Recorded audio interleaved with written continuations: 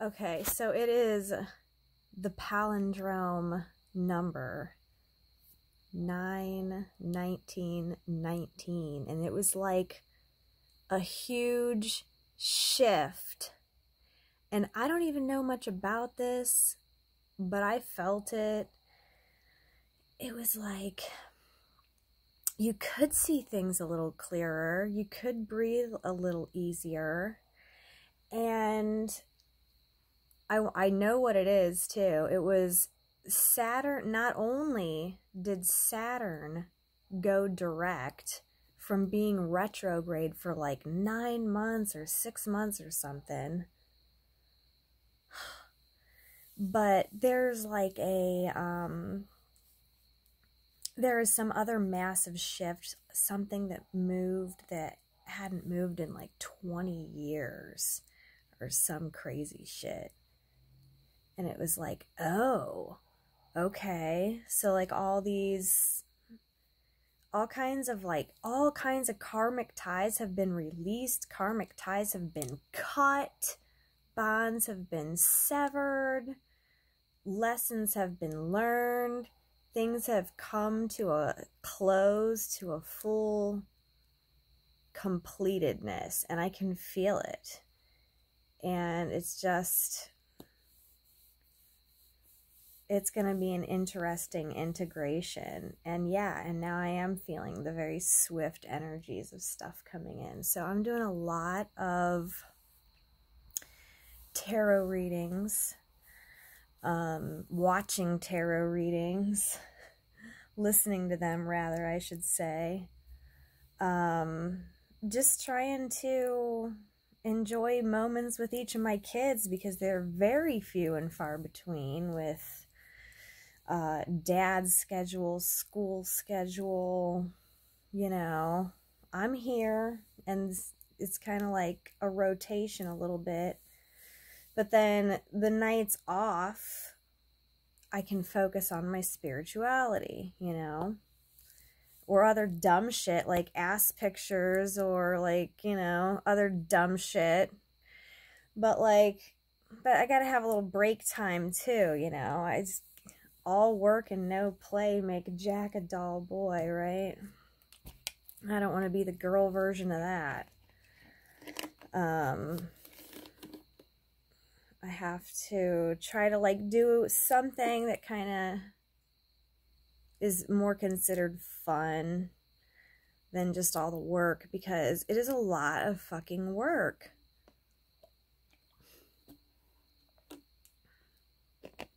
And I like exaggerated on that a little bit. I mean, it is, but I cannot handle it. I don't know how anybody would handle that. Like,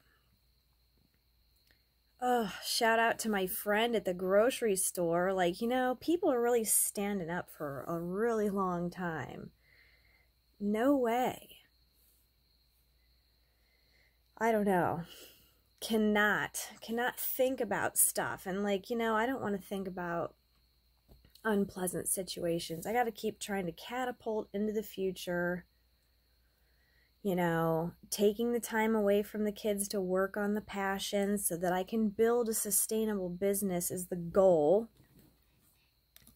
I enjoy my makeup business and getting to see my friends because of that, and then get extra money.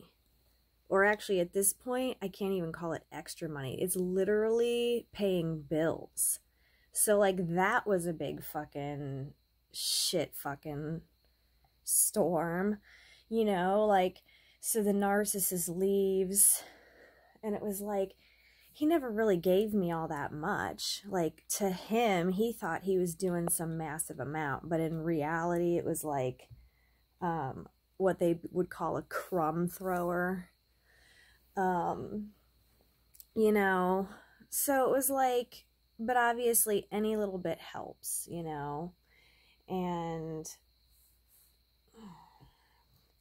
it's like the money I would make from my businesses would be, like money for clothes, money for makeup, money for, like upgrades on things, whatever, good vegan food sometimes. And then, I don't know. It's like, I think I'm good at budgeting money though, because I've been in many situations, like right now, where I don't have any money. But it's like, you know, if I ever had to, I could sell some stuff. But I think it's just going to pick back up here. I mean, you know, you can't put your self-worth to a number on a bank statement, you know.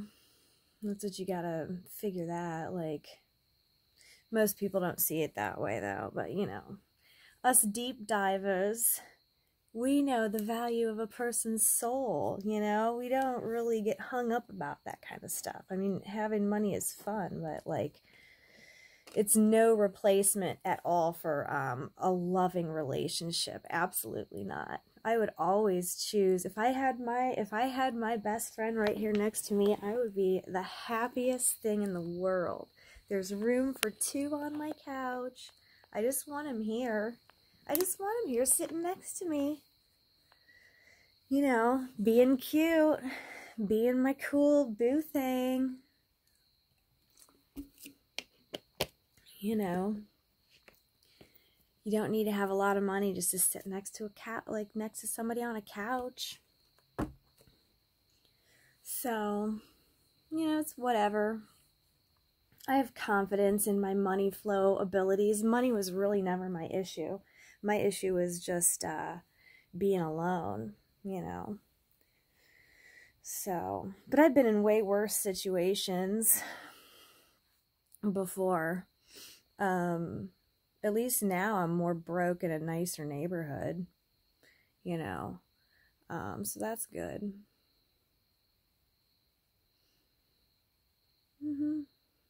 Yeah, I think my hair's a little bit better since the last time, and, you know, I have, like, a lot of opportunity for growth and change and evolving, which is basically my goal.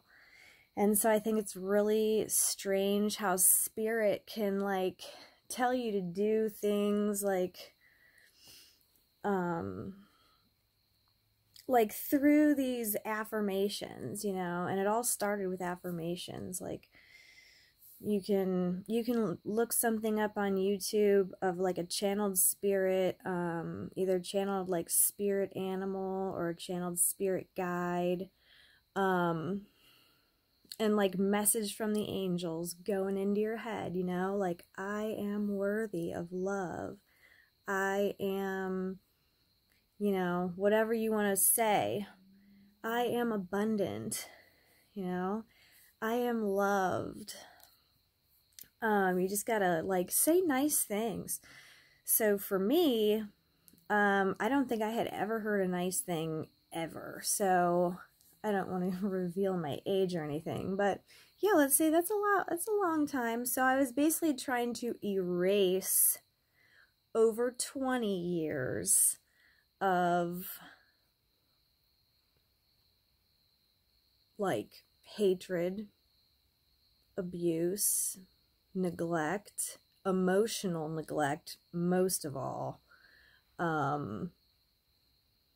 You know, just different situations, violence. I've been through it all. I really have. I've been choked out while pregnant. I've been stabbed. I've been sliced across the face. That's why I have this scar with a beer bottle. By the guys who, like, attempted to